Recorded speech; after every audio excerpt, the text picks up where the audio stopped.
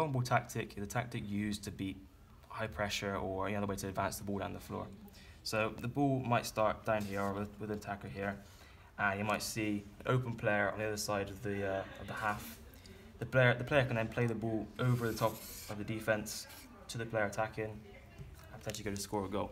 This strategy is quite effective at advancing the ball quickly down the floor and creating a lot of room for an attack. However, the advantage of this one is the fact that it can be very easily intercepted, as it's in the air for quite a long time, which gives the defense a long time to predict the movement of the ball and adjust